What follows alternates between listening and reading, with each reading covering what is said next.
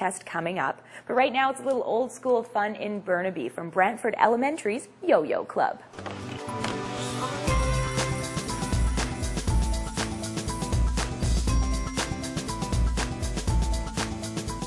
Kids at Brantford Elementary are learning the art of yo. Yo! The thing I like about it is every time you learn a new trick, people say it's really cool. That's because the tricks they do go way beyond walking the dog. Here, students are doing flips, twirls, and loops in multiple combinations. It's enough to make any spectator dizzy. My favorite trick is the hook.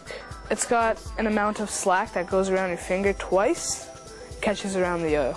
It felt like, wow, if you set your mind to anything, you can do it. Jeremy Mugins is leading this yo-yo revival. And then you go double on, but you miss. So everybody get there. He, along with the students, got caught up in the craze after the Ned Show visited the school just a year and a half ago. A whole bunch of the kids were buying them, so I thought I'd pick one up, and I got hooked.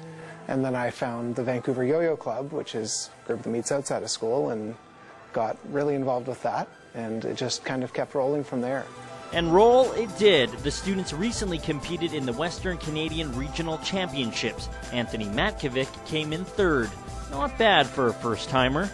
If you do easier stuff, and you land it properly, you'll get more points. But if you do hard stuff and you miss, you minus points off the score, and that's basically what I did. I did easy stuff, and I came third place. But yo-yo isn't always about winning or losing. The improvement to the hand-eye coordination, the learning how to sequentially build a skill, get better at something, the social interaction of, I learned something, now I'm going to go teach it to you guys.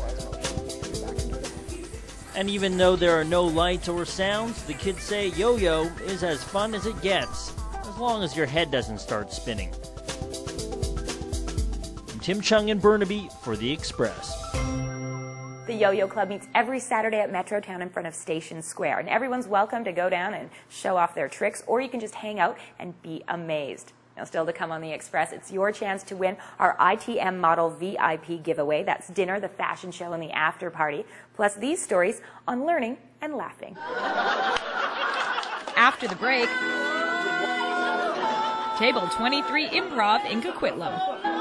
We have purple juices, so blueberries in particular are the highest in antioxidants. Very good. The Brain Bar at Noggins in West Vancouver. You're watching local TV on The Express.